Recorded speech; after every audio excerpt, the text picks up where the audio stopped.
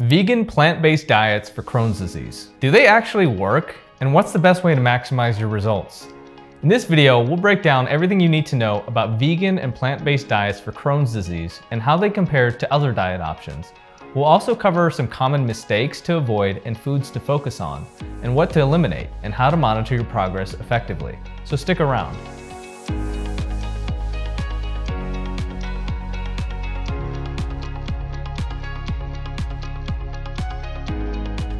Hi, I'm Dr. Chanu Dasari, a surgeon dedicated to reducing inflammation caused by gut microbiome imbalances.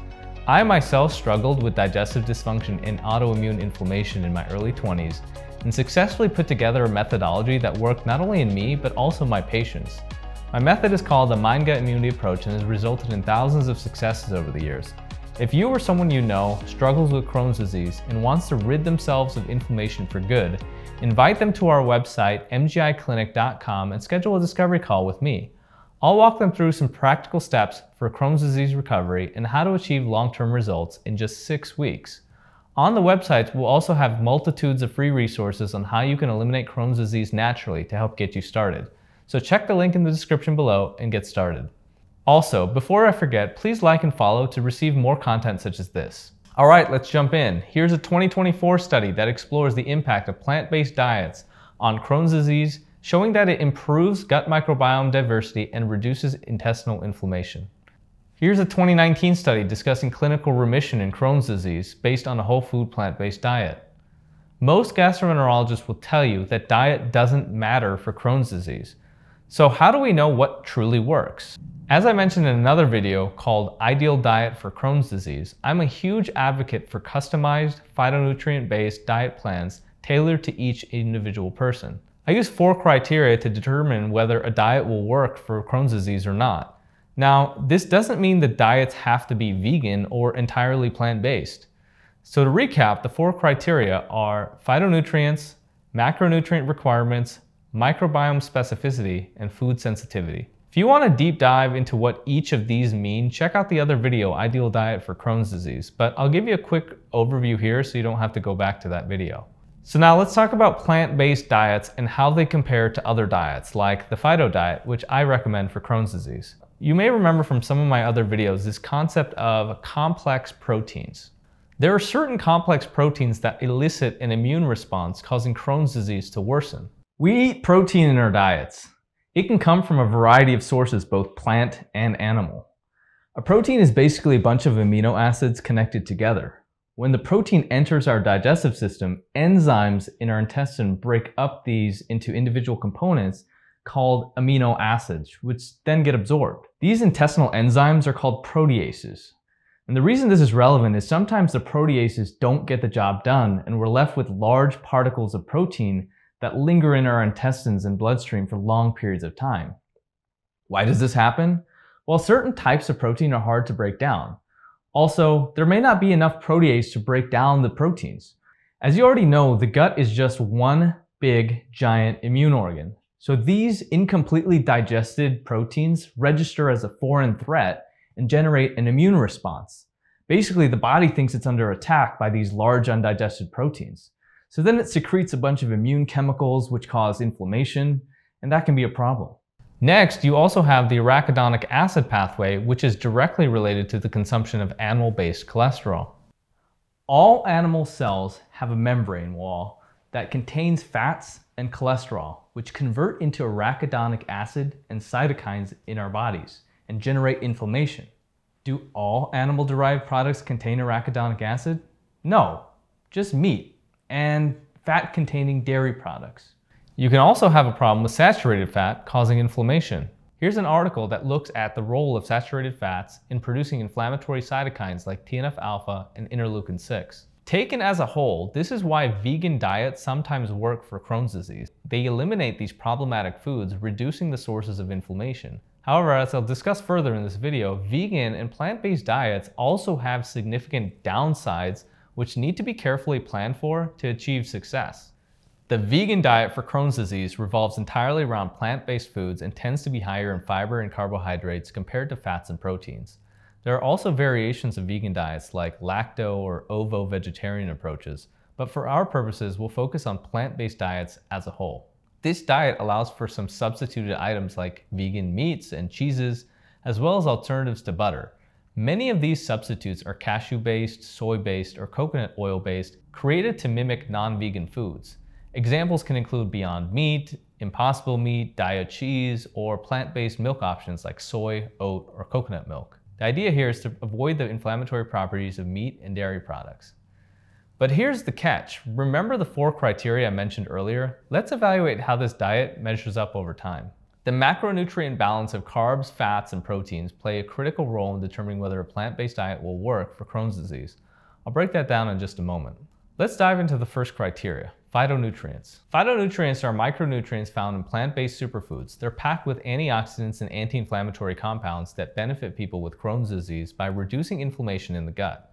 Here's a study of the gastroprotective effects of polyphenols and its impact on Crohn's disease. And here's one from 2018 discussing prebiotic fiber and resistant plant starch as it relates to microbiome changes in Crohn's disease. Phytonutrients fall into several key categories such as polyphenols, terpenes, thiocyanates, fiber, resistant starches, omega fats, and alkaloids. These micronutrients play a critical role in reducing inflammation throughout the body, beginning in the gut. When following a vegan or plant-based diet for Crohn's disease, it's certainly possible to consume large amounts of phytonutrients, but only if you're intentional about your food choices. Let's say, for example, that because you're vegan, you're eating a lot of processed flour, sugar, or fake meats and cheeses. If these processed foods lack beneficial phytonutrients and instead include chemicals that exacerbate gut microbiome-related inflammation, you're essentially working against yourself, not an ideal strategy. However, if you follow a more balanced plant-based diet that incorporates resistant starches, fiber, omega oils, and plenty of herbs and whole foods, then you're more likely to consume enough phytonutrients to help Crohn's disease. Now, let's talk about macronutrient requirements. The vegan and plant-based diets for Crohn's disease often struggle to meet macronutrient needs effectively. Macronutrients include carbs, fats, and proteins. By entering your height and weight and activity into the calculator on my website, you can estimate your specific macronutrient requirements. In general, a diet that gets half of its calories from fat is normally a good thing, although I don't particularly like saturated fats in meats and certain plant-based foods because, as I've said before, saturated fats are associated with inflammatory processes. I also don't like the animal-based cholesterol in meat, which can lead to an increase in arachidonic acid levels in the body. And I describe both of these pathways of Crohn's disease inflammation in my other videos on this channel. So if you need a refresher, feel free to look at those videos. When I design diets for my clients, they're generally lower in carbs for obvious reasons. Most of the fats come from plant omega sources, so these problems are totally avoided. I also ensure that there's at least 100 grams of protein in the diet, which can be challenging if you're relying solely on plant-based foods. You'll likely need to incorporate protein shakes made with plant-based protein sources. Additionally, it's crucial to ensure that some of these proteins don't cause sensitivities in the gut.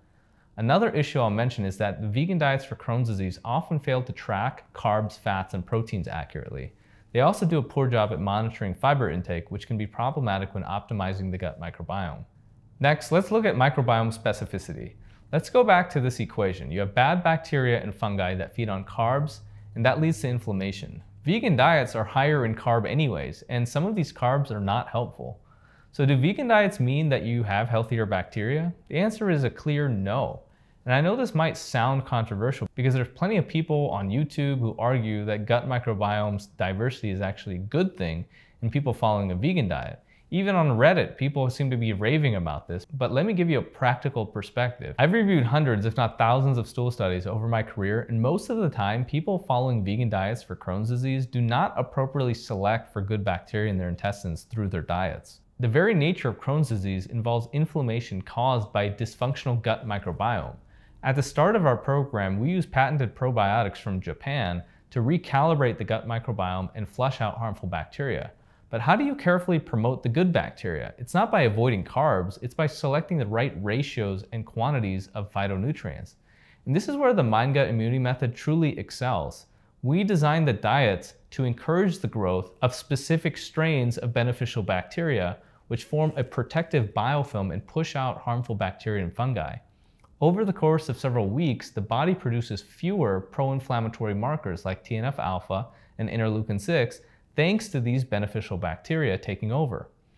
The biggest issue with the vegan diet for Crohn's disease is that it doesn't address the root problem. You tend to feed bad bacteria non-selectively because there are no real requirements regarding resistant starches or fiber. In fact, vegan and plant-based diets allow for a lot of plant-based sugars, carbs, and chemicals, all of which trigger flares seen in Crohn's disease. And I've seen this pattern where people may get better partially for a short period of time, but then they encounter significant issues and fail with vegan diets for Crohn's disease because the diet itself doesn't fix the gut microbiome dysfunction. Now, you can certainly make a plant-based diet work for Crohn's disease, but you have to follow certain principles. And that's where the Phyto-diet comes in. It actually tackles the root microbiome problems associated with Crohn's disease. This means that long-term, you can enjoy more dietary flexibility, even incorporating cheat meals without consequences. I typically teach my clients how to cheat during the second or third month of the program because by that time, they've mostly resolved the gut issues in a lasting way. And I'm not a fan of temporary fixes. While the vegan diet can help during flare-ups, it's not sustainable long-term strategy compared to the customized phyto diets that we create for our clients. Over the years, I've spoken to many people during discovery calls who've tried and ultimately struggled with plant-based diets for Crohn's disease. Most of them report experiencing temporary relief only for their symptoms to return when they reintroduce normal foods. It's a pattern that I hear about very often. My hope is that this honest review of the vegan diet for Crohn's disease helps give you the clarity to decide if it's right for you. While it can produce short-term benefits, the real solution lies in addressing the gut microbiome for lasting relief from medication and symptoms. Okay, let's dive into the final criteria, food sensitivities. Food sensitivities are a critical topic when it comes to Crohn's disease. In my talks, I cover 4 main types of food sensitivity tests: the skin prick test, the IgE blood test, the IgG4 blood test, and the newer mediator release blood test. If you need a refresher on these tests, be sure to check out my video that dives into food sensitivity testing for Crohn's disease. Now, specifically regarding the vegan diet, there are tons of foods that are vegan and plant-based that can cause sensitivities. The most relevant ones include processed foods, sugars, sugar alcohols, dyes, chemicals, and even whole food proteins like beans, lentils, and peas. I've seen all of these test positive for sensitivities over the years. This means that the likelihood of being sensitive to one or more or several types of vegetables or vegan foods is quite high. That's why adopting a vegan or plant-based strategy for Crohn's disease can be risky. Your food options may be limited and you may develop sensitivities. All right, that's my talk. In the comments below, share with me your experience with vegan diets. What's worked for you and what didn't? I'd love to hear about your journey.